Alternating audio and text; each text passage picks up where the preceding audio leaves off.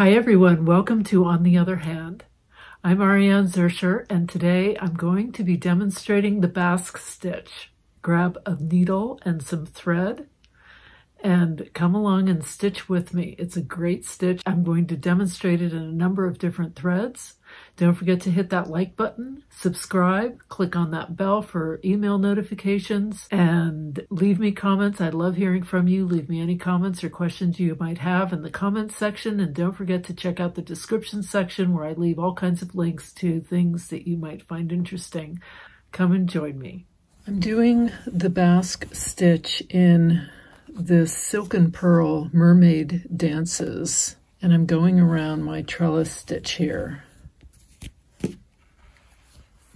I just ended my thread, and I'm going to show you by putting my thread down into this, and I'll show you this is the way you would begin the thread if it was a brand new stitch, as well as if you're beginning a new length of thread having already started. It's the same no matter what you do. So you come up,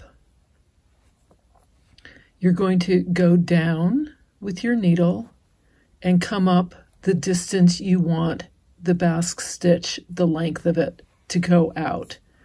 You're then going to take your thread under the needle and then wrap it around the front counterclockwise. It's going to make a figure 8, right? You pull your needle through,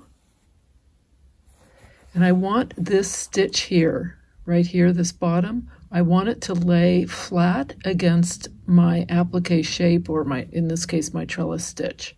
So I'm just going to tweak it until that's where I want it. I then anchor my thread here at the top of the loop, and I come back down right to where that first stitch is coming out, right next to it.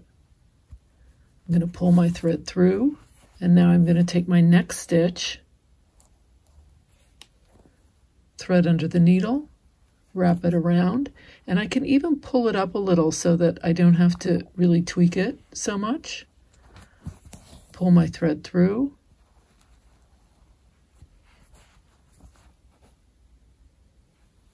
there it is. Anchor that top needle down for the beginning of the next stitch.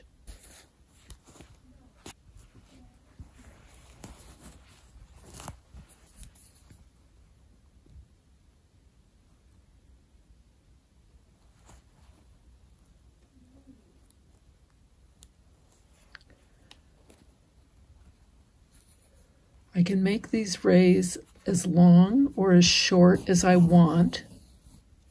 It will change the look of the Basque stitch as well as how close I put these stitches together. So these are a little bit closer together and shorter than the beginning, just so you can see what the difference is.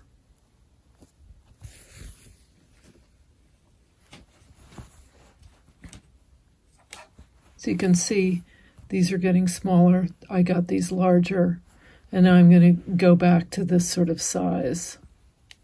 And if you wanted, you could do every other, you know, a small one and then a long one. That could be really pretty too. And now I'm going to do my last stitch right where my thread came up for the first stitch, so that it's a seamless, non-ending. You cannot tell where it began and where it ends. And with the circle, you know, that's actually important to me. And now I'm going to anchor that stitch down, and that's it. It's pretty, isn't it? Silken pearl. I'm now going to show you what it's like in a number 5 weight eleganza, and I've threaded up a number 18 chenille needle. I have another circle here. This is my yo-yo that I did in Dupioni silk. This stitch, the Basque stitch, whether you're right-handed or left-handed, it's exactly the same. So whether you're using your left hand to stitch it or your right, you're still going in the counterclockwise position. It's all the same action. So I come down at the edge of my applique. I come up the way that I want. This thread is going to go underneath the needle and then around the top counterclockwise. I pull my thread through. I'm going to anchor that top.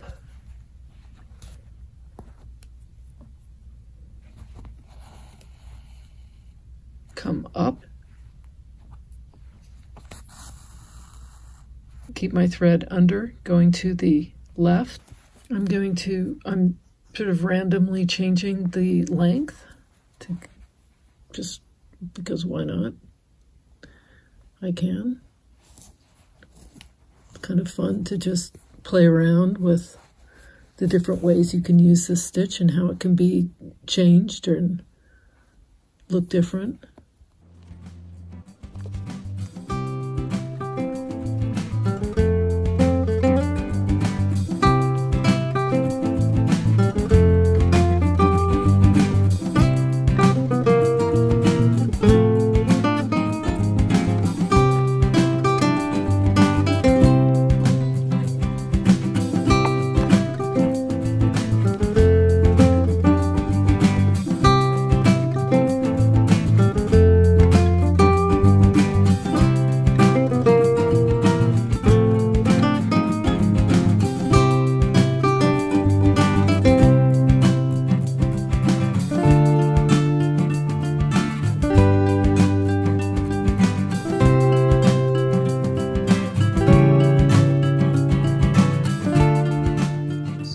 See how it looks with the number 5 eleganza, the silken pearl. And now I'm going to do it in a large thread, a 3-weight thread, and I will show you what that looks like as well. I'm using the soft cotton Wilhelmina, so I'm keeping these, as you can see, fairly close together, and I'm also keeping them quite short.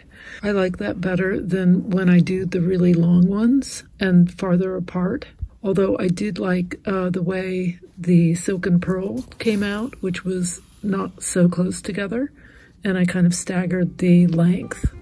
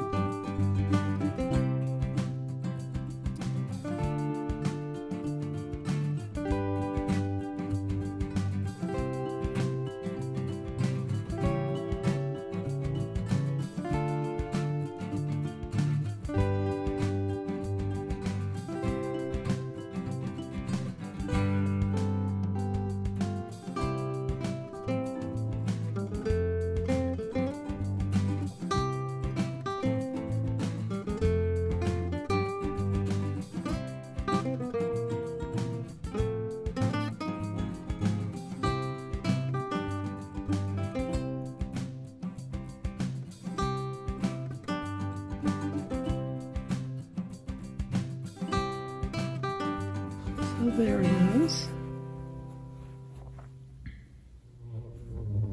There's my beautiful boy. Yeah.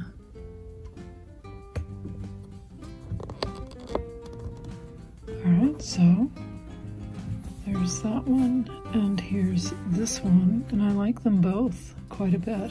You can see that if you did this in a shepherd's silk or a seagrass, or you could use gimp or aurora, any of those would look really beautiful. You could use ribbon floss for that matter.